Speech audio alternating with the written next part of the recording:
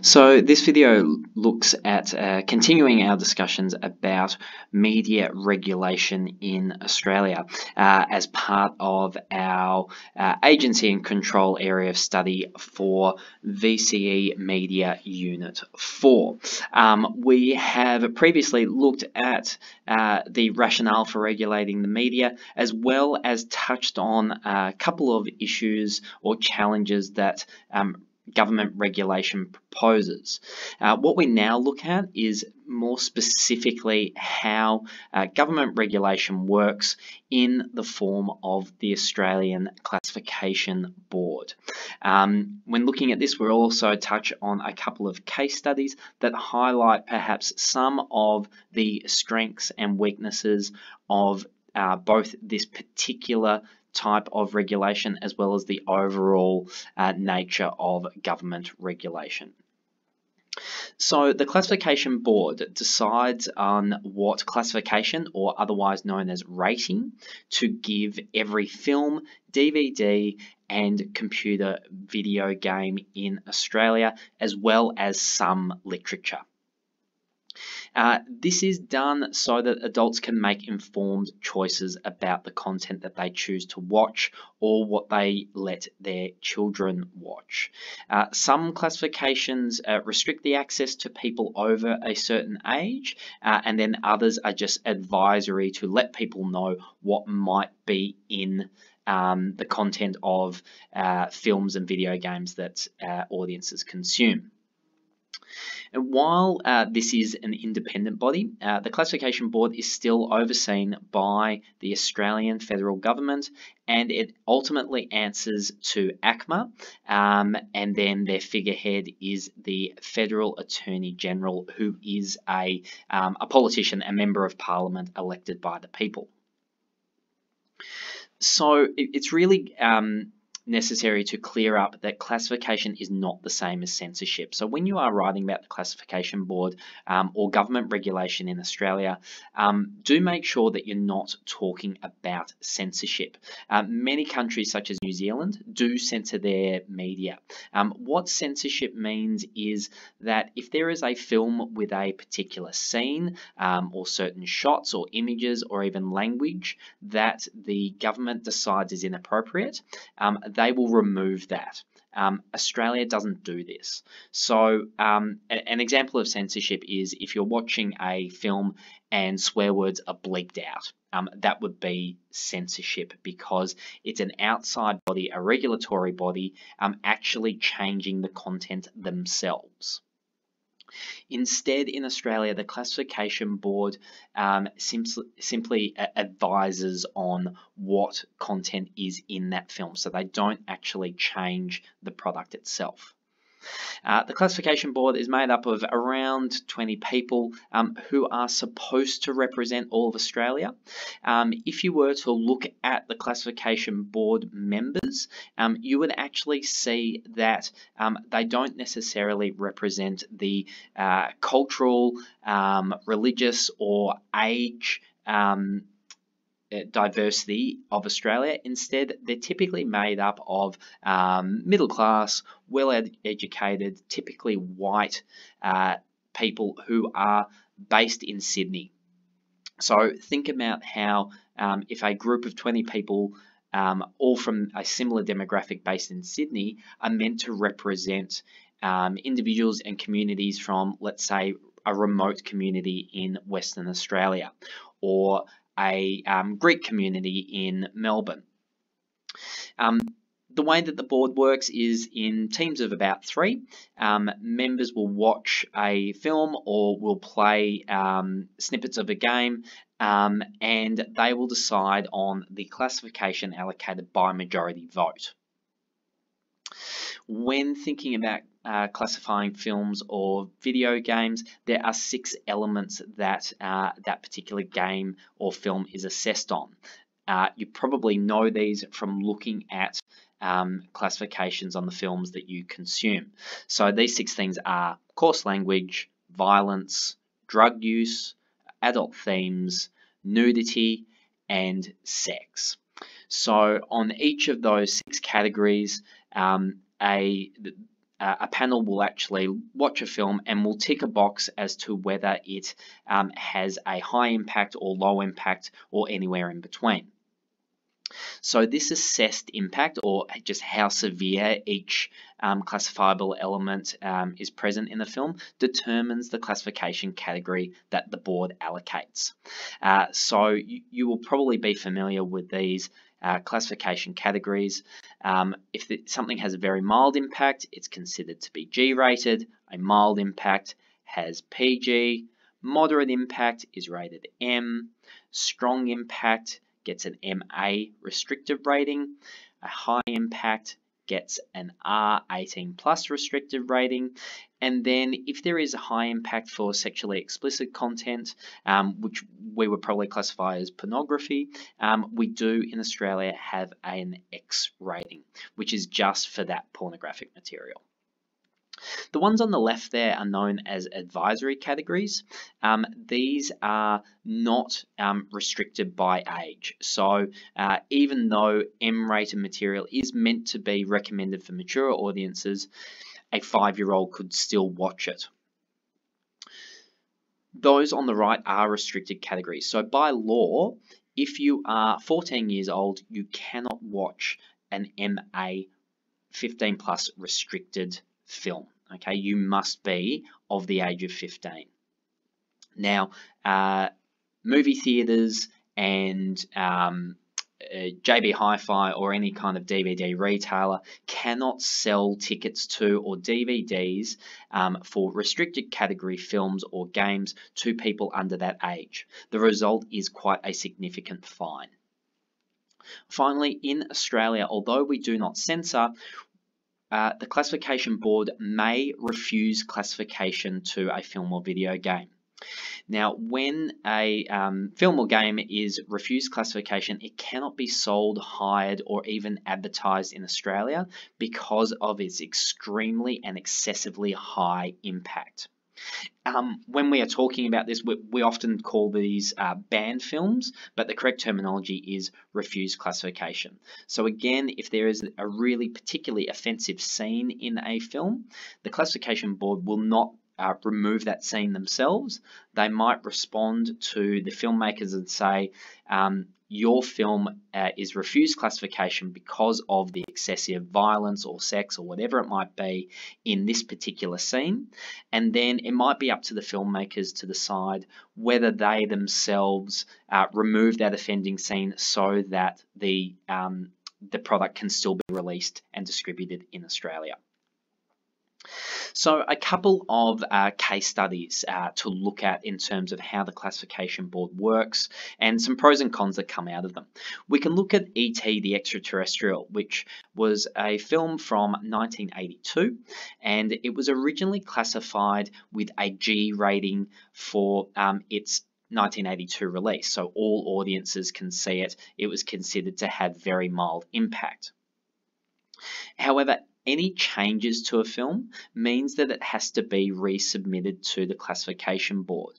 So for 20 years, this film continued to be classified as G-rated, so anybody could watch it.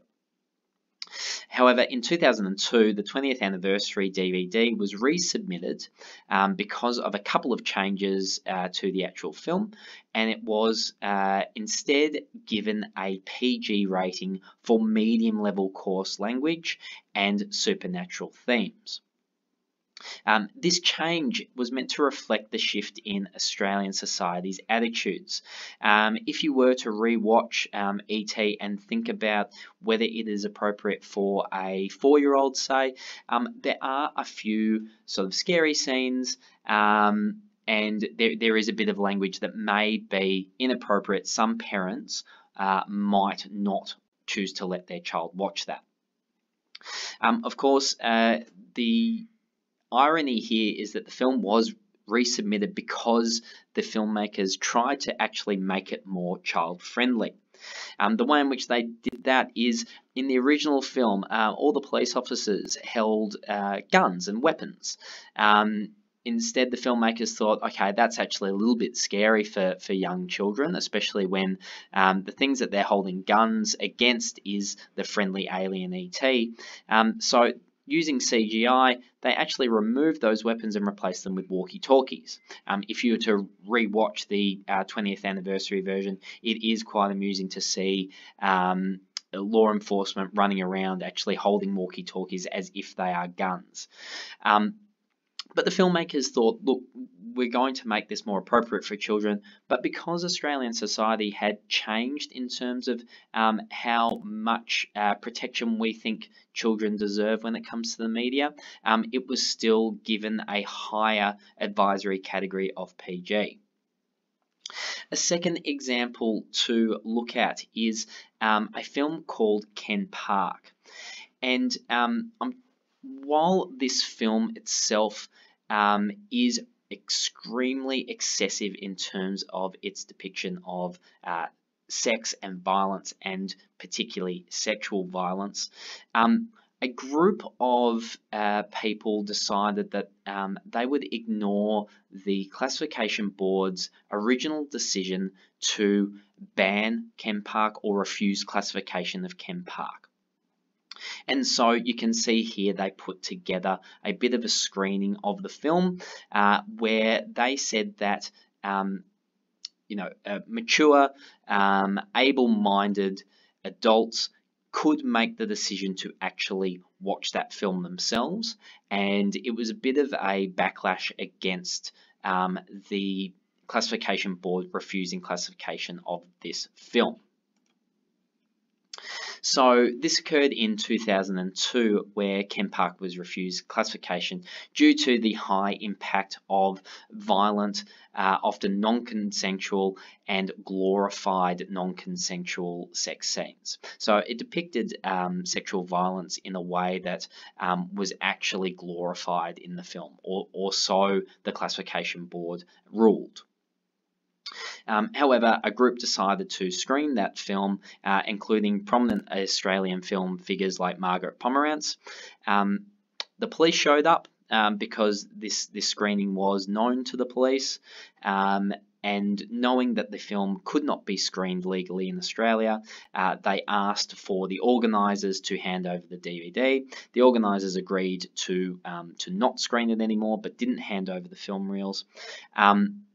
And then once the police left, the organisers just screened it anyway. The police returned very quickly and turned the power off and arrested the organisers for screening a refused classification film to Australian audiences. So this highlights that for traditional media, the classification board, the system works. The organisers were arrested, that they broke the law, and so they were arrested. The film was not screened, and so therefore Australian audiences did not consume this refused classification or this banned film. And still to this day, the film is banned in Australia. It can't be sold or screened anywhere. There will still be significant fines and arrests for any organisations that do distribute the film. However, because we are now in a world with contemporary media, Ken Park is available on YouTube. It took me only a simple YouTube search of Ken Park full movie to come up with 4 options to watch the movie in its entirety. Now, knowing that it is illegal to screen this film, I did not click on any of the links, but you can see how easy it is to bypass the regulation of traditional media such as film in a contemporary media society. This is just on YouTube itself, and yep, it is, you can see up there, it is YouTube Australia. I didn't use a VPN, but it also shows that users online can easily apply a VPN to access material from another country. Perhaps they'd use some pirating torrent services to access material that has been refused classification. And now, unlike screening it in a theatre where the police know what's going on, it is really hard to police what people do in their own homes behind closed doors. And so this raises a big issue or challenge to the way in which governments regulate the media. So what are the pros and cons, or the strengths and weaknesses of government regulation when we're looking at the classification board in particular? Well, a strength is that it does have the authority to offer penalise people with fines and arrests. So the fact that government regulation is law, is legally binding, that is a particular strength of it. There is a real incentive there for people to do the right thing so that they're not punished through fines or arrests. Another strength of the classification board in particular is that every single film and game is checked before it's released to the public. By checking every single thing and before people consume it, it means that there is that consistency there in the rulings and in their classifications. That you can know with confidence what an MA rated film will contain that is worse than a M rated film. By classifying things before it's released to the public, it also gives that audience their, I guess, informed consent as to what they choose to watch.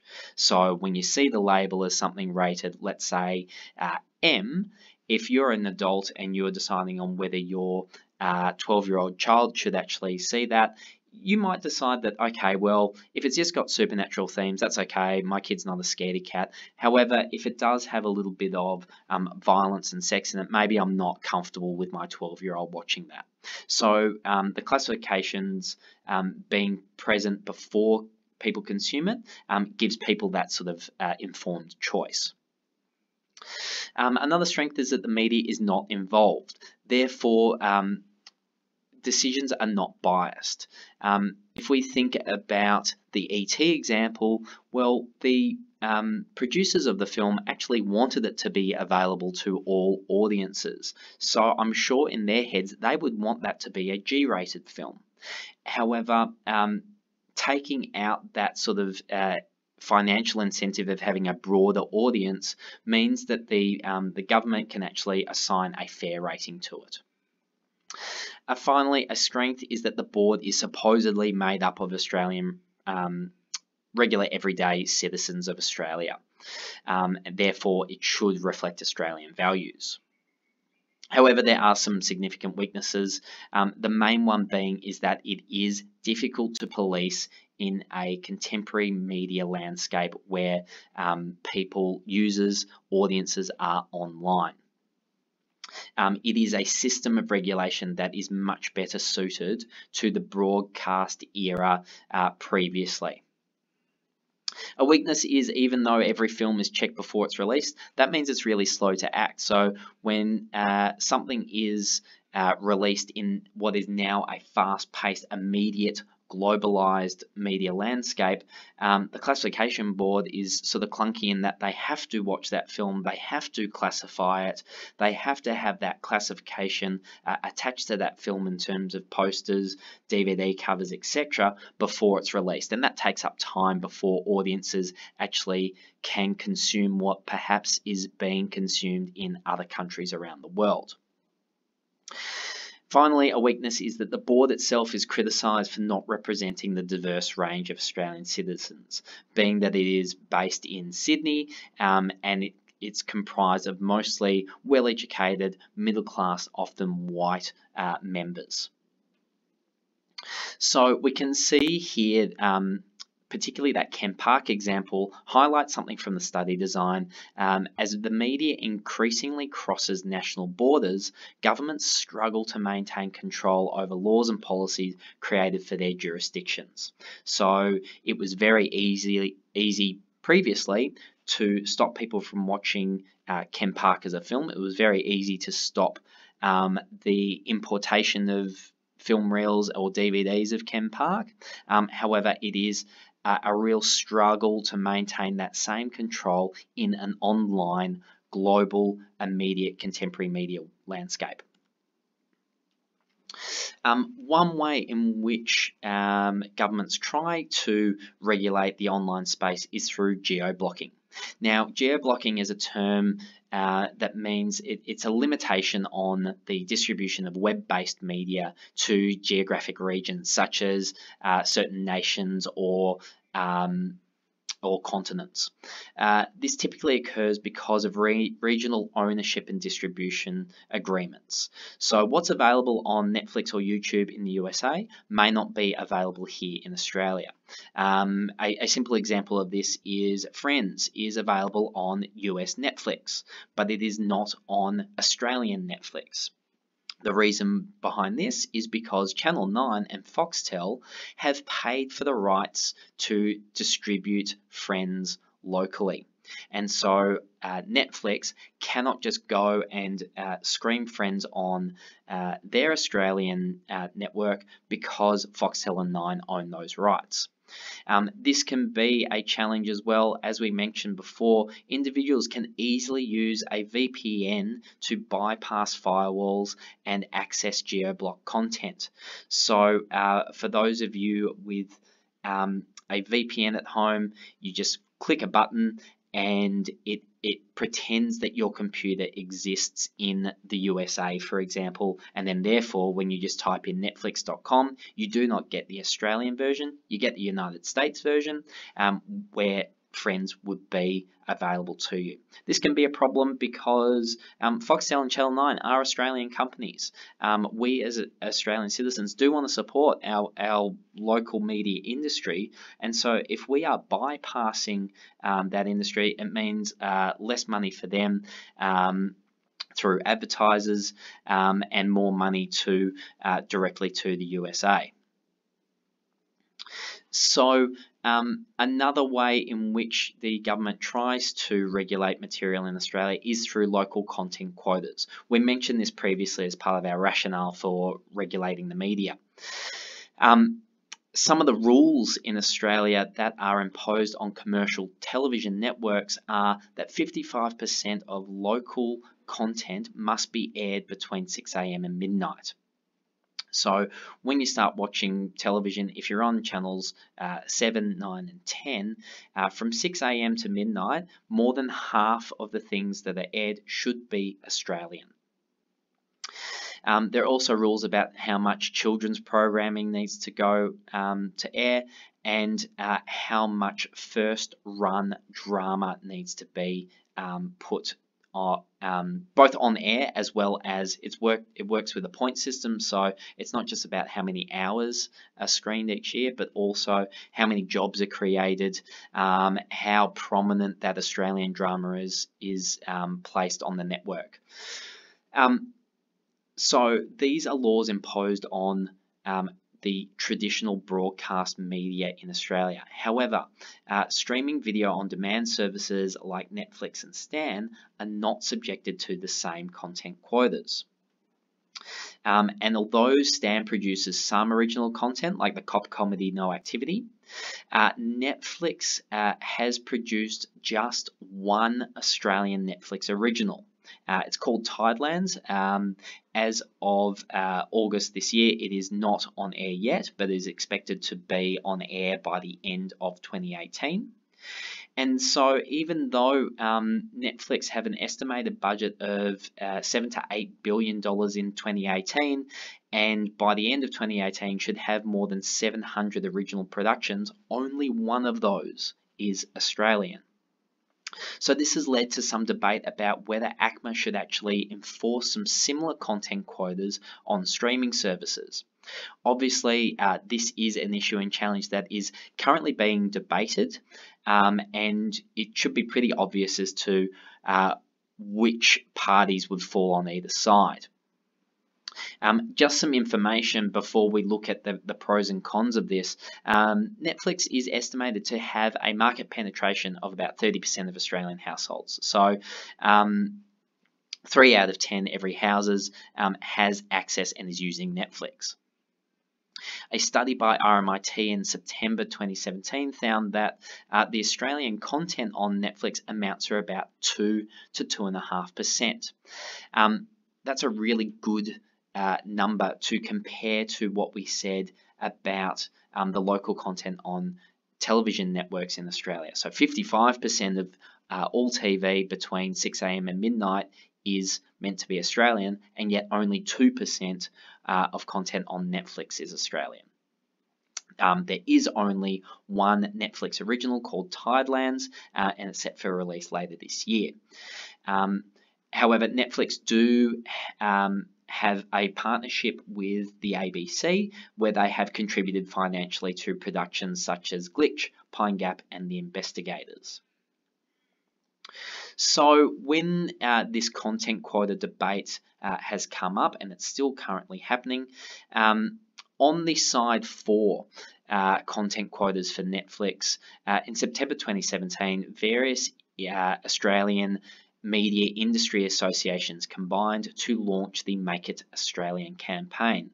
And this was a lobby to push government to require Netflix to spend 10% of its Australian revenue on Australian programming. So that's just for every $100 that Netflix makes off Australian subscribers, this group is saying $10 should go into producing original Australian content.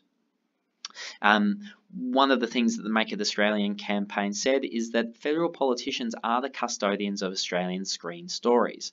They must act now to ensure that existing Australian content rules, so those apply to television networks and Foxtel, are first preserved, and then on top of that, these rules should be extended to cover SVOD services, such as Netflix and Stan. On the flip side of that, Netflix insists that these kind of rules actually cause more harm than good, and can lead to things like low quality programming. So Reed Hastings, the CEO of Netflix, said that quotas are well intentioned, but like most things, the regulations often backfire. The CEO of Stan has also said that quotas would only serve to stifle innovation and creativity. So one thing that this debate in Australia is it's actually a little bit behind the rest of the world. Once again, the European Union is ahead of Australia here in dealing with this issue. So in April of 2018, the EU Parliament voted to impose a 30% local content quota on Netflix, Amazon Prime, and any other SVOD services.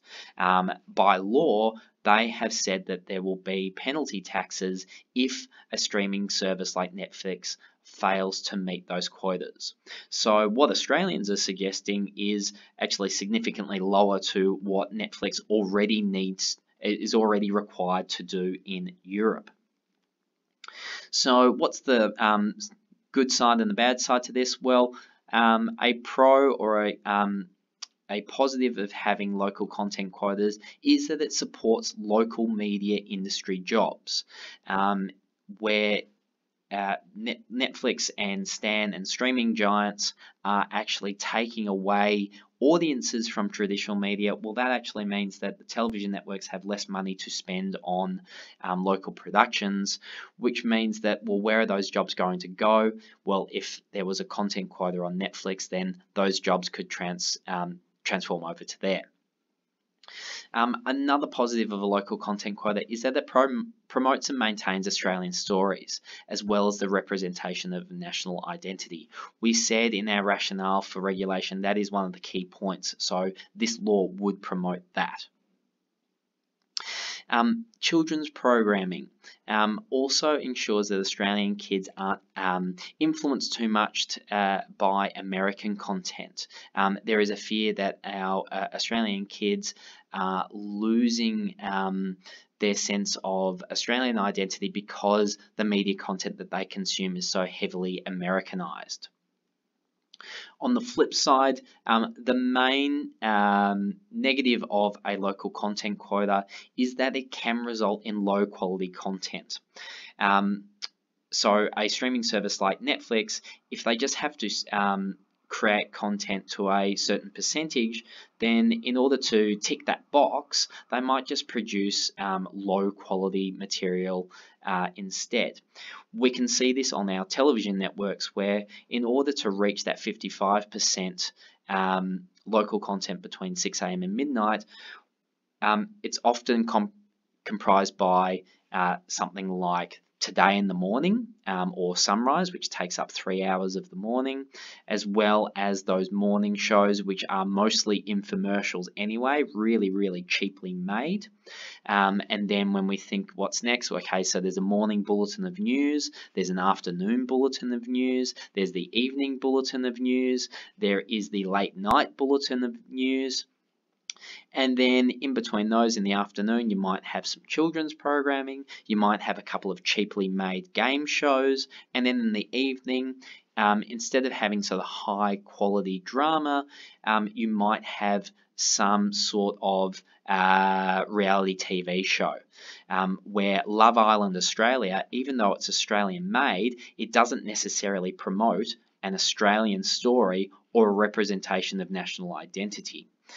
So by doing these cheaply made things, we're actually not necessarily ticking all the boxes in terms of the reasons why we should have local content.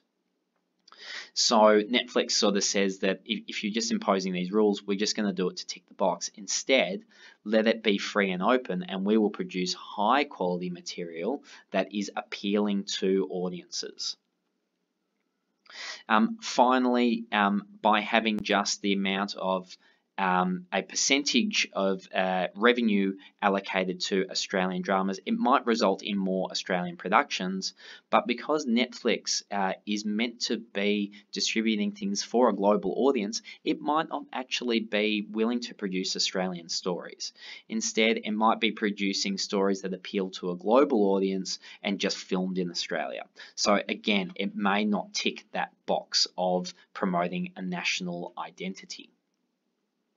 And so by looking at these examples of how the classification board has worked and how local content is currently being debated in terms of Netflix, you can see that the way in which government regulation works in Australia has previously been a really positive thing, but in a contemporary media landscape actually faces some significant challenges. In the next video, we are going to look at how self-regulation works and the issues and challenges that are raised with that.